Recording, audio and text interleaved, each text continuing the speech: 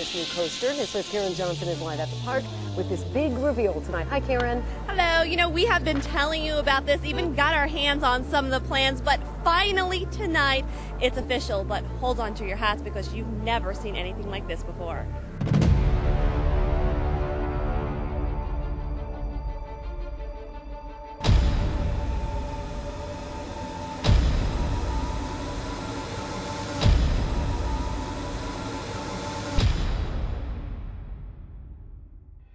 On August 6, 2008, Kings Island unveiled the plans for their biggest project ever.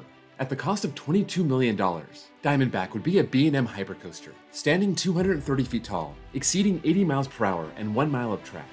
With 10 hills, 6 of them being over 100 feet, this was built purely for airtime, but it would have one bonus feature, a splashdown right before the final brake run. As park spokesman Don Helbig said, "It's exactly what everyone wants. It's big, it's fast, it's steel." Diamondback was rising right as the economy was crashing, and by the end of 2008, it was clear the country and the world was in for hard times. But Cedar Fair was still ready to invest $62 million in new rides for 2009, and attendance across the chain was up 6% over 2007. Diamondback's track was complete by January, and right after, the park opened an auction to be among the first riders. 96 people would bid for the honor, the top bidder getting to choose their seat on the first train, and everyone else being assigned a seat based on how much they paid. All proceeds would go to A Kid Again, a charity that funded trips for kids with severe illness. By March, the park had raised over $50,000, the top bid standing at $3,000, and the minimum bid rising to $75. By the end of March, the total reached $75,000, and they decided to increase the first rider event to include 6 trains. As the 2009 season ramped up, Diamondback was not the only new addition. This was located in Rivertown, and the whole area got a facelift with new walkways, landscaping, and fencing. There were also 3 new musical shows, and the ASA Action Sports World Tour would make a 2-day stop in May, featuring BMX, skateboard, and motocross performers, along with concerts from Crooked X and Collective Soul.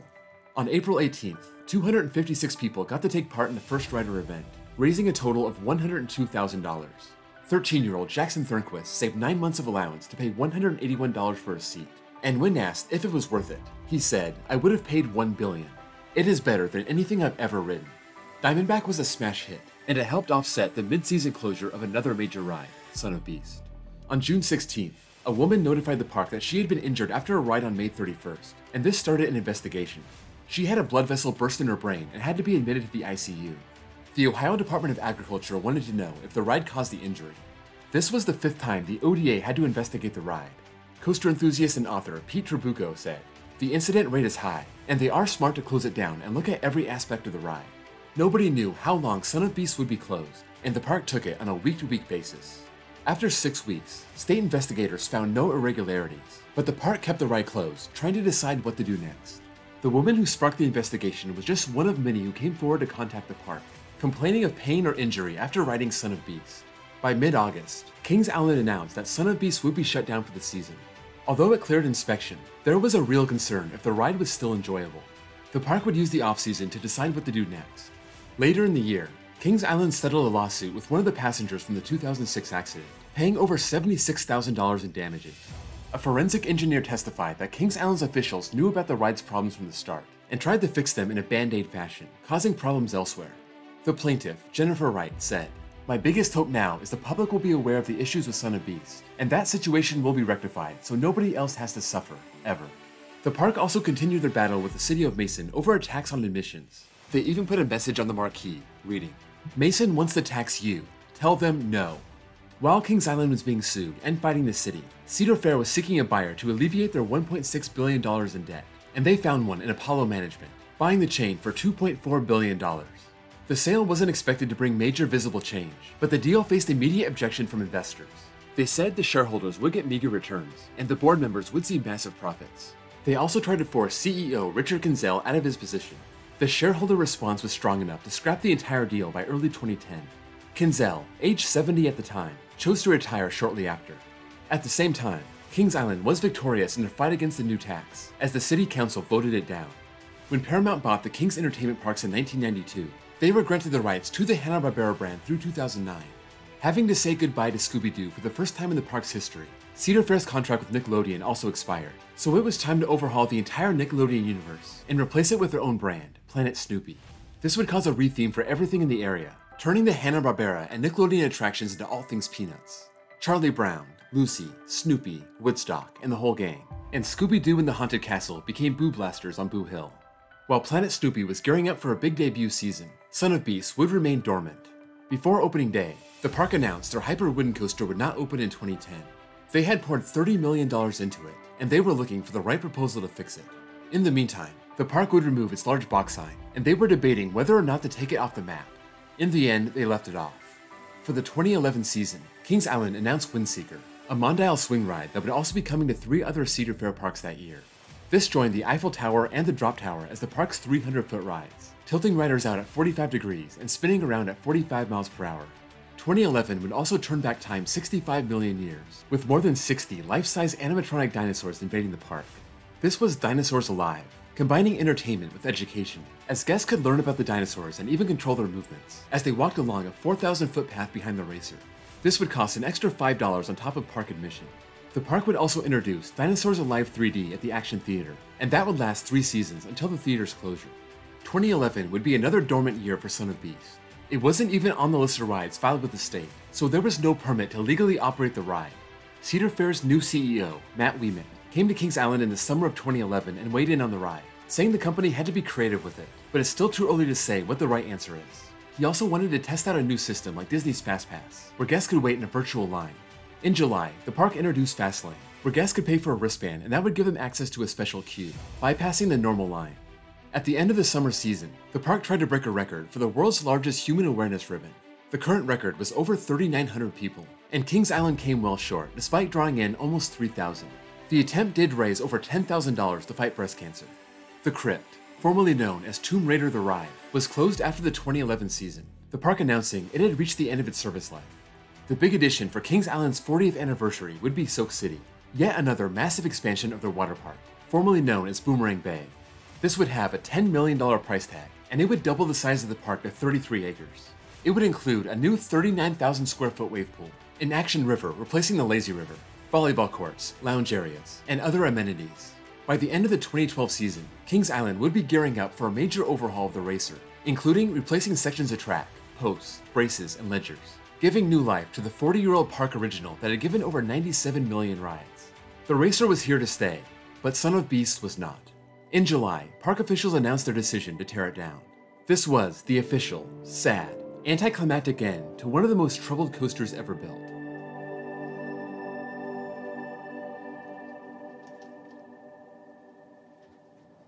Son of Beast wasn't the only casualty of 2012. Thunder Alley, the park's go-karts that was adjacent to Son of Beast, was removed after 17 seasons. There was a good reason for this. Kings Island wasn't about to leave the site vacant, and 4 years after the debut of Diamondback, it was time for a brand new coaster. Throughout 2013, the groundwork was being laid for the so-called 2014 project. Public records show this was a roller coaster, and not just any coaster, the most expensive project in the park's history.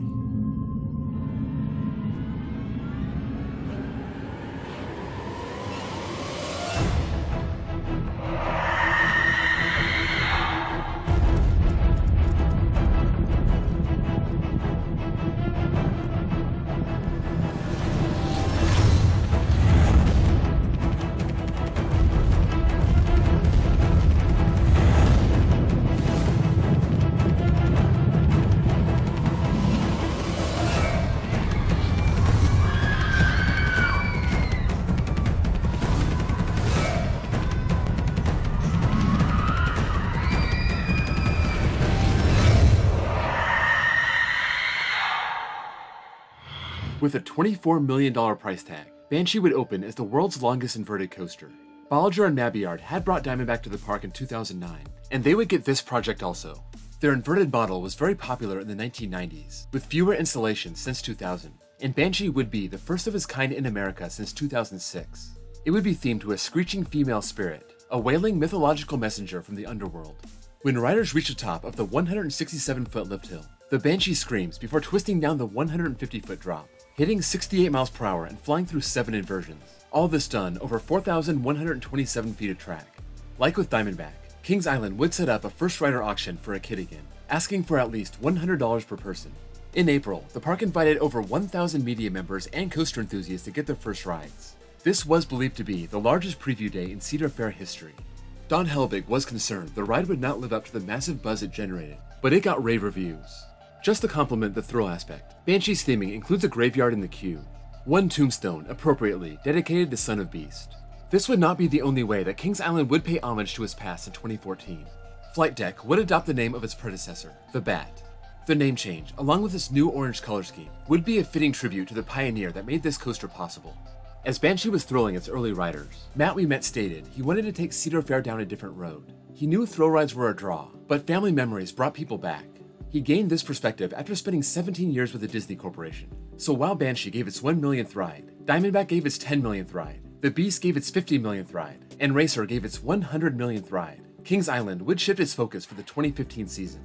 The park would bring in Woodstock Gliders, a Larson flying scooter ride, very similar to the Flying Eagles they just removed in 2004, as well as another addition for Planet Snoopy, Snoopy Space Buggies. This only improved on the 14-time Golden Ticket winner for Best Kids Area.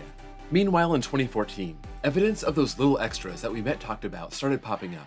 They debuted Cirque Imagine in the Kings Island Theater, an acrobatic show, and they set 2 world records while raising money for cancer research. One for shaving 213 heads at once, and the other for having 1,821 people apply lipstick at the same time.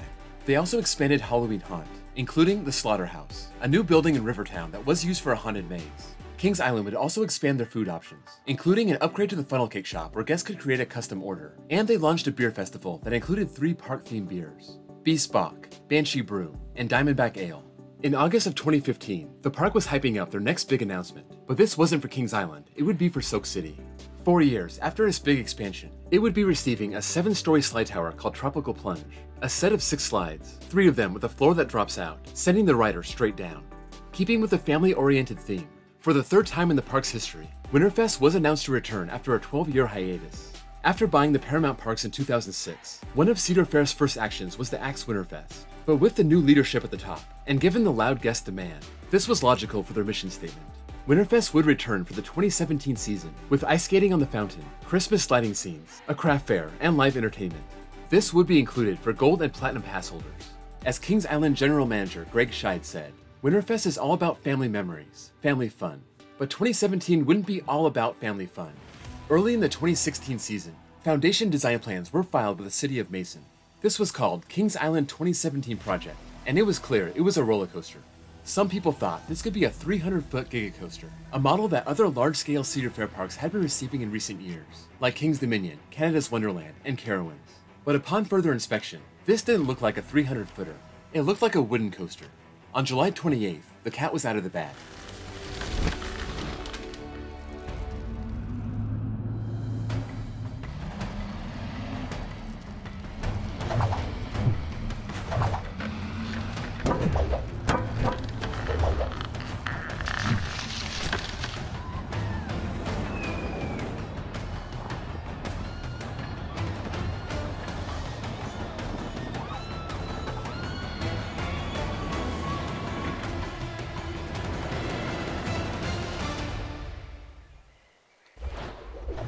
Built by Great Coasters International, Mystic Timbers would be the newest addition to Rivertown.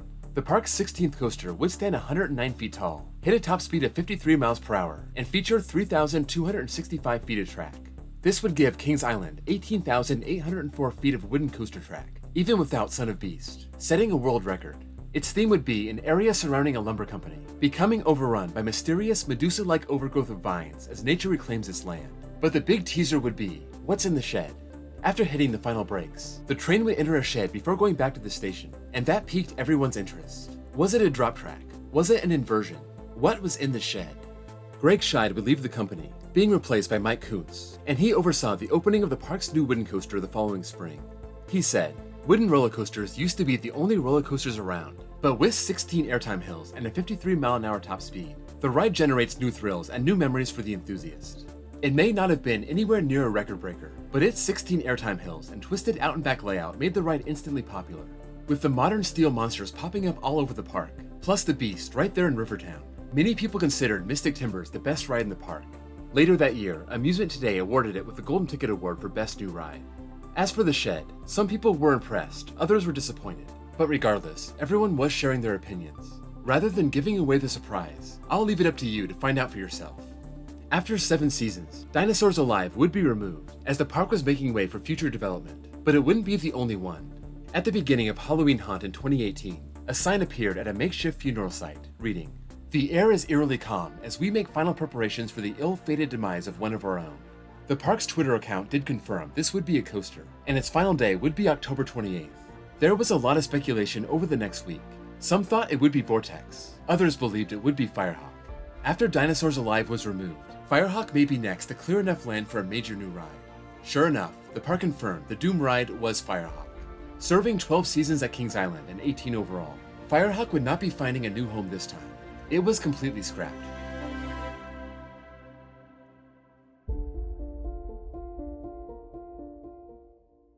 Now, the rumor mill was hot over what could replace both Dinosaurs Alive and Firehawk. Some thought it may be a revival of Son of Beast. Others believed it would be that long-awaited Giga Coaster. By the end of 2018, paperwork was filed for something described as the 2018, 2019, and 2020 additions and modifications to Kings Island Park, and this mentioned Ballinger and Mabiard, the designer and builder of Diamondback and Banshee.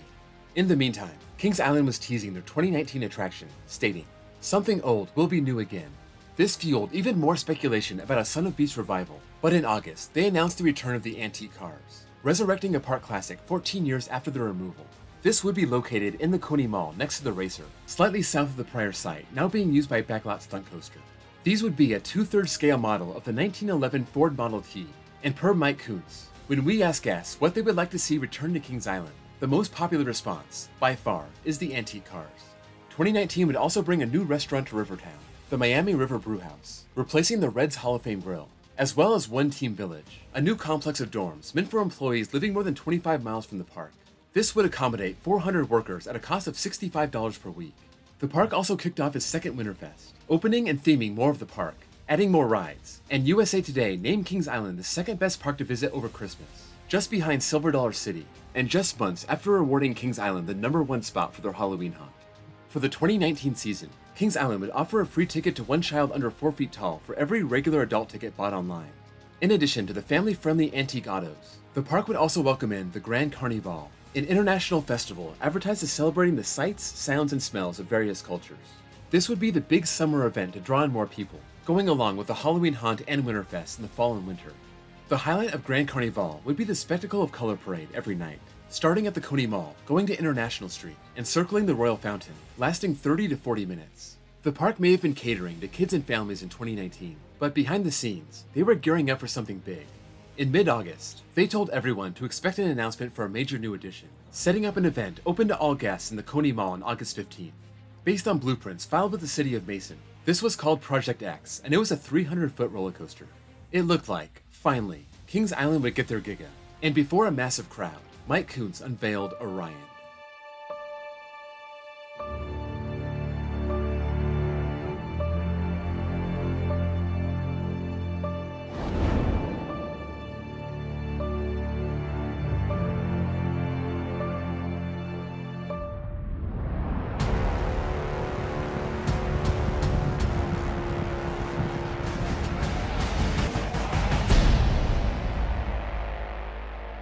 Amid the chants of Giga, Giga, Giga, Kuntz said, "You wanted it? You got it." Although it would stand 287 feet tall, it dropped into a ravine, reaching the 300-foot mark. This $30 million project would cost about the same amount as the entire park did back in 1972.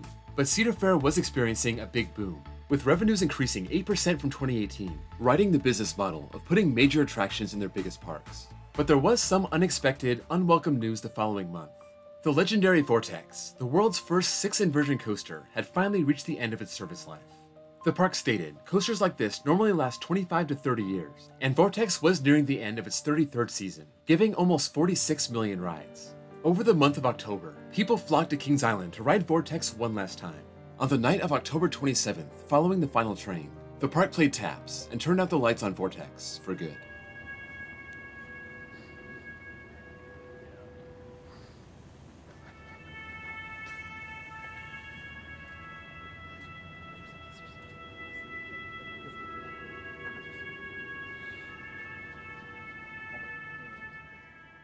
With Vortex gone, the park was looking ahead to the future. Orion went vertical in early September, and it was topped off in early November. Orion was set to open with the park on April 11th, and another first rider auction was set up. Riders would have to give at least $150 to take part on April 9th. Kings Island was booming, Cedar Fair's profits were up, and the park was creating rapid economic growth for Warren County. But the coronavirus coming to our shores threatened all of that. By mid-March, sports leagues were suspending or canceling events, businesses were shutting down, and opening day had to be delayed. The park was hoping to reopen in mid-May. By mid-April, shortly after the supposed opening day, the park announced that season passes and all add-ons would be extended through 2021. There was too much uncertainty around when the park would finally open. In the meantime, park officials were gearing up for a safe reopening, ordering thousands of face masks and setting up plexiglass. But they would still need to staff the park once they got the green light from the governor. They would also go cashless to avoid additional contact points, and reduce their capacity by 1/3, allowing no more than 15,000 guests in the park per day so people could spread out. This would require a reservation system. By late May, parks around the country were starting to open up, but the parks in Ohio were still ordered to be closed. The governor announced that museums and other indoor entertainment centers could open by June 10th, but amusement parks had to wait. Cedar Fair CEO Richard Zimmerman pled his case, stating that they were experts at managing risks and following protocols, and Kings Island joined Cedar Point in a lawsuit to allow the parks to open. The next day, the governor announced that amusement parks could open in 2 weeks, starting on June 19th. Kings Island worked quickly to staff the park, and by July 2nd, they were open to pass holders and open to everyone starting on July 12th. Every guest would need a reservation. They would need to complete a pre-visit health screening. They would have their temperature checked, and they would have to wear a mask and follow social distancing markers throughout the park. Not to be lost in the chaos, Orion was finally ready to open with the park. Its first rider benefit was on July 1st, and it officially opened to pass holders on July 2nd. Guests would enter Area 72, the former X-Base, and its theme would be a secret research facility, one that has been studying the effects of flight on man. Flight of Fear fit well into the new theme, as did Orion, themed to a simulator that would launch riders to a new planet in the Orion constellation. This would top USA Today's poll for Best New Attraction in 2020. Despite Orion's popularity, Cedar Fair inevitably took a tremendous financial loss. Third quarter revenue was down 88% from the prior year, and by year's end, they had an operating loss of over $500 million. Haunt and Winterfest were canceled, replaced with Tricks and Treats, a food festival. 2021 was cautiously shaping up to be a better year, with the park's opening day set for May 15th, about a month later than usual.